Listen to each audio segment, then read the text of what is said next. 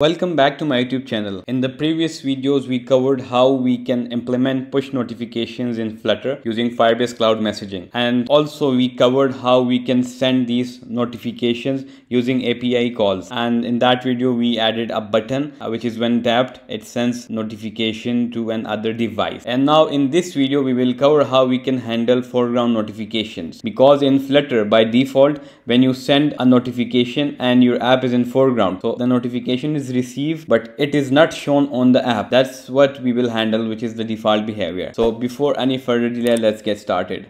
There is a package known as Flutter local notifications, and we will use this Flutter local notifications package to receive those notifications and show it on the screen even if the app is in foreground. So the default notification won't show up on the foreground here, but with the help of this package, we will be able to catch that notification and show another notification in order to handle this foreground work. And let's get started with that work. First of all, we will need this package, and that is Flutter local notifications. You can get it from pubdev, and if you have this setup, just from here, it will add this notification package and pubspec.yaml file. And once we have this package with us, then we can easily handle the foreground notification. It has been added here. Now I will go to the home screen, and you can see we are targeting a device with FCM token, and we are sending push notification to that device with title and body.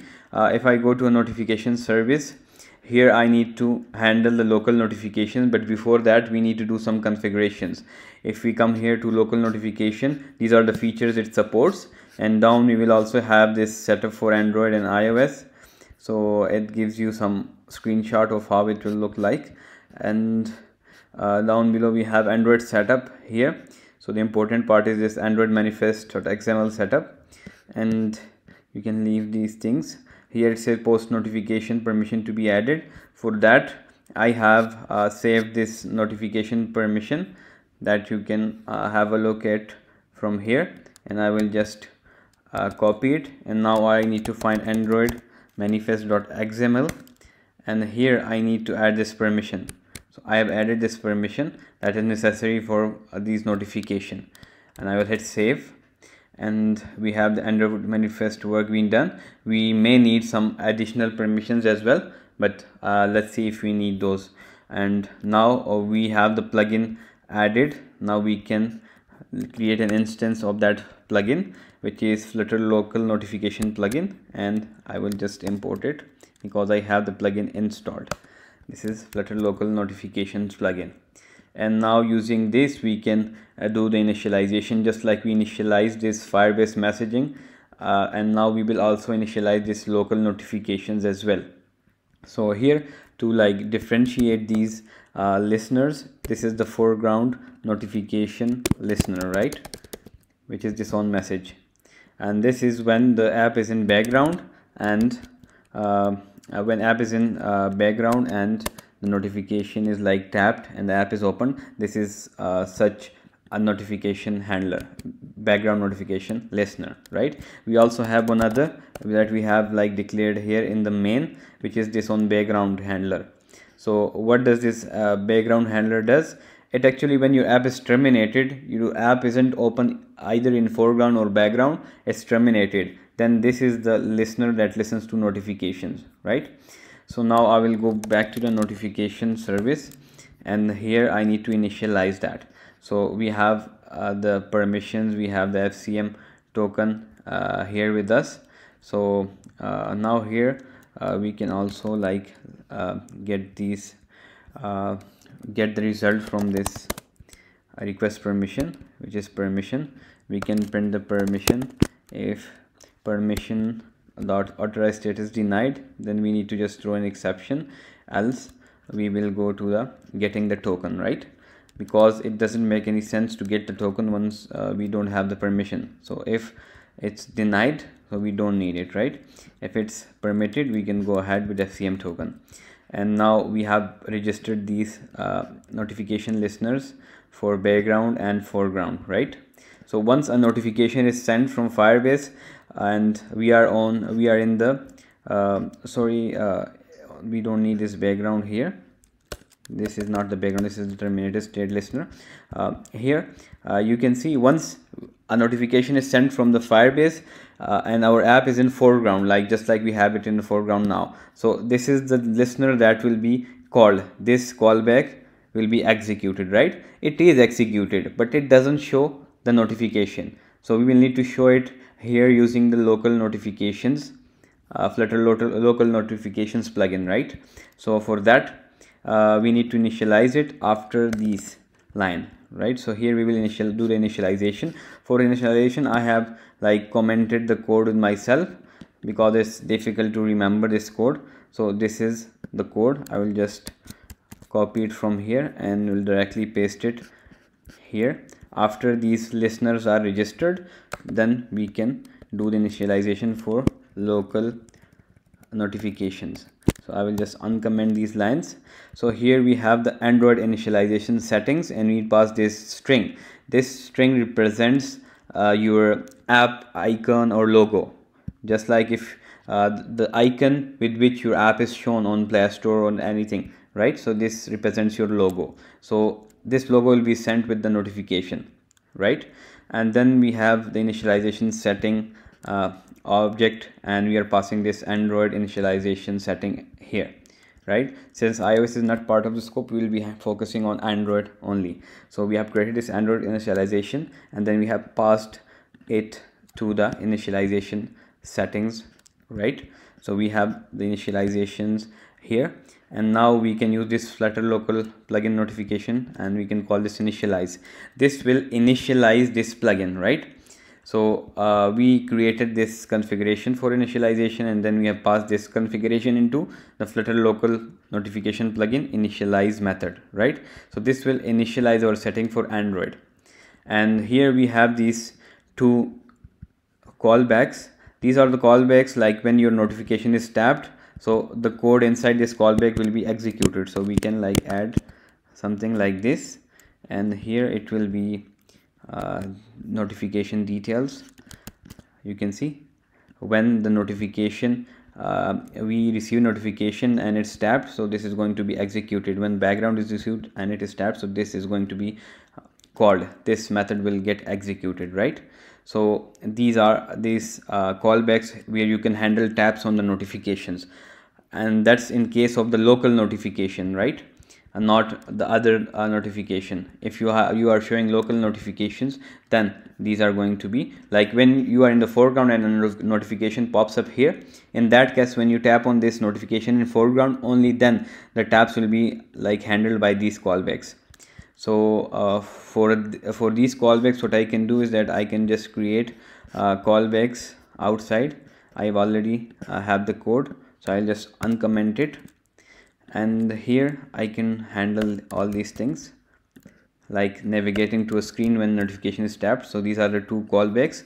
I will just use these two callbacks in that place, which is here. So I will just remove it, and I will use those callbacks that we have created, and that is on did receive notification and the other one, right? So we can just create it outside to make the code clean, and here we can handle the taps, right? When it's tapped, we will receive the notification details. So if we have some, we can just print these details as well on the screen.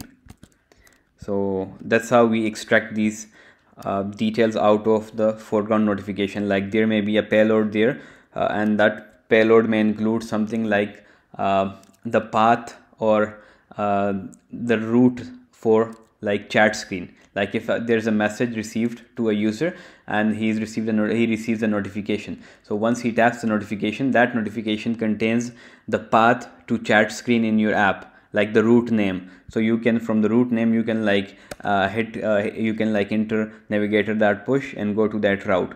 So once he taps notification, he will be directed to that chat screen instead of the main home page of the screen. So that's what is handled here in these tabs. But remember, these are for the foreground notifications only, not the other notifications that lies out of the foreground scope, right? And this local notification plugin. Now here we need to create a local notification plugin. We have configured the initialization setting for Android, then we have created general initialization setting, then we have initialized the plugin with this initialization setting, and also we have registered these callbacks to handle taps on foreground messages. Now we have this to create a notification channel for them to work. This channel will handle, like, you receive a notification and then that notification will be channeled to the local plugin, and that will show here the notification on the screen, right?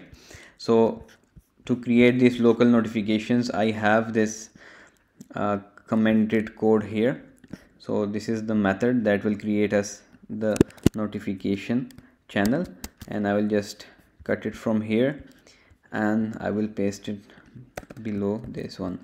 So now if I uncomment the code, so this is our create local notification channel method. What it does, it creates an Android notification channel and it passes some of these parameters like ID, name, etc., description, and the importance of this notification. So these are passed here and importance set to high, so that the notification is like always received, right? So it adds the importance to it.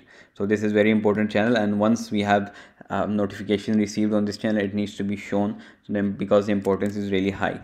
So it will just create us this notification channel. For these local notification to work, you will need a channel, and with the help of that channel you will be able to receive a notification, and you will be able to send it again to show it on the foreground through this channel, right? And then you have the plugin, resolve platform implementations, and create notification channel, right? So this is like Android notification channel, and with the help of that you are creating an actual channel here, which is this create notification channel, and that's like the channel details, right? So with this method you can create the channel. So once you have the Android initialization settings and plugin being initialized, after that you can create a channel for Flutter local notifications. Once you have the channel ready, you can now send notification. So once I call this init FCM, so it will take permission as we take already, then it will check the authorization status. If not denied, take FCM token of the device. Once we have the device token, you will also register these notification handlers that will handle notification, catch the notification, and then you have set up this local notification setting, right? It creates the channel and do all the stuff. Now you have the when we call this init FCM, so all these lines of code will executed and our initialization will be completed for both the normal Firebase messaging and the local notifications, right? So now how do we receive this message in the foreground? So here you can see this on message listener. So it catches these foreground notification, right? And once it catches it, it is returned in the form of this remote message, right? So once we have it received, it won't show by default. So here we need to call this local notification plugin to show the notification, because by default it doesn't show. It catches the data but it doesn't show it. So here what we need to do is that we will use the local notification plugin to show notification that is catched here in this on message stream. So for that I have the already written code here, and I will just copy it from here and let's paste it. Where will we paste it? We will paste it in this handler, on message handler, right? So here what I will do, I will just paste this code, uncomment this. So what will it does? It will catches the notification but it won't show it. So once it doesn't show it, we need some local notification plugin to handle it. So we are getting the details from here, and we are passing these details, and we are using the local notification plugins to show it. Because the default won't show it, we will use this plugin to show it, which is the local notification plugin, right? So what it does, it behaves in a way like it catches the notification, but since it cannot show it, we just pass it to the local notification channel, and it uses the device local notification API and to trigger that notification, right? So we have all the details here, and we have the remote message, that is the message received from Firebase, and we get the notification from it. Then we get the Android related notification, and if it's not null and Android is not null, which means we have it for Android, then just show a local notification, right? So we pass this id, and this hash code gives you an integer, right, that is unique for every type of object. So it will be the id, because id needs to be unique. Then you pass the title that has been added from the Firebase, similarly the body, and then you have the notification details. This is like the notification or channel details, right? This is the channel id, etc., and channel name, and then description. So we are using the same channel that we created earlier for receiving this notification. So we have it ready. I think we can test it now. So I will just stop this build, because we have added a new plugin. So we need to build the app again in order for it to work. So I will hit command function F5.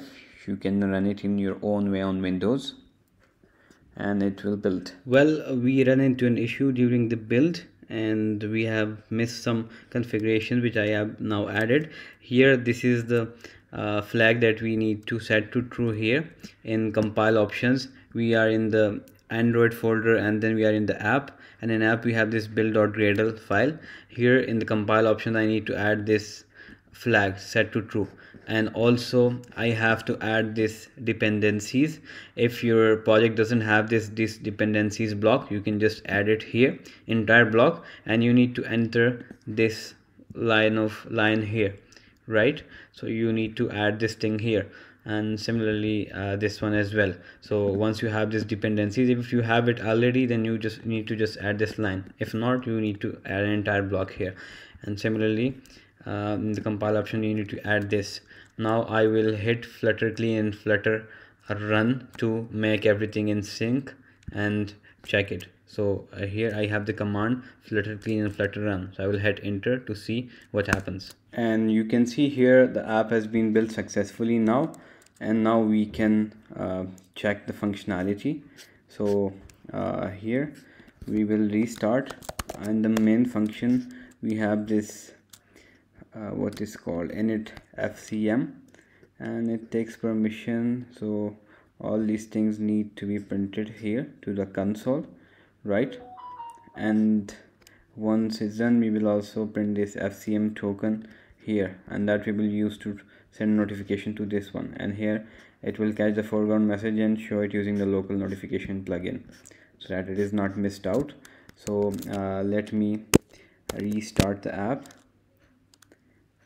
and you can see we have the FCM token here, and I just need to copy this FCM token from here. I will go to this push notification, and here I need to just add test, and we are testing. That's the notification body. And then we also need to add other details like target. What are we targeting? The app is going to be the Android push notifications, right? And we will say next. It needs to be now. Now if we go back to target, notification, here we can send test message. So this was the previous token that we used. We will just add another FCM token that we just got from the device, and I will test it to see if we receive a notification. Here you can see it's now shown on the foreground. The app is in foreground, and still we are able to see this notification. So that's because notification, by default the notification isn't shown on the foreground when you are in the foreground. When you are in the background, so it is shown, and when you're in foreground it doesn't show. That's because the default behavior of this system, right? So you can handle it like indirectly. In this on message, you receive this thing, right, which is the message details, notification details. So once you receive it, since it will not show it, so you need to use this local notification plugin to take the details and resend another notification so that it appears on the foreground. So that's how it's done. It's like indirect way to show these foreground notification as the default behavior won't. So that's how these foreground notifications are like handled and shown in the app. So that was it for today's video, guys. In the upcoming videos we will make some more advanced videos on these notifications. Stay tuned. See you in the next videos. Goodbye.